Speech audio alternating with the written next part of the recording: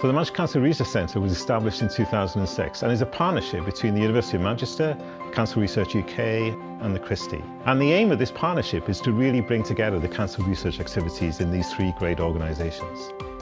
Cancer patients are very different from each other, and yet in the past we've treated patients as if they're all the same. That's not the way that we'll treat patients in the future.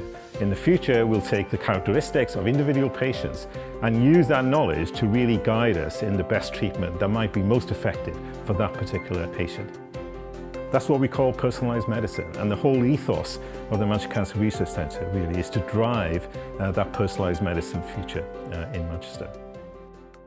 Well, BRCA2 gene is a mutated gene that they've realised actually causes breast cancer and can be the cause of other female cancers. I obviously got the cancer and was diagnosed as being a carrier, which affects obviously our children and future generations in our family.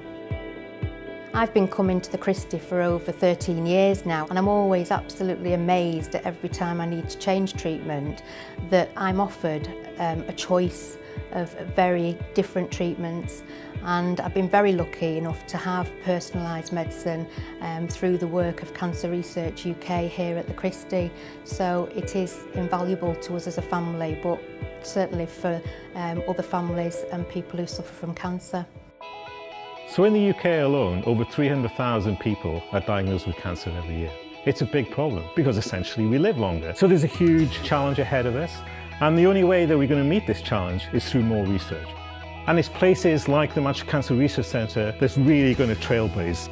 We need to bring scientists, clinicians together on one site, really interacting with each other, so we can really take discovery right through to clinical practice.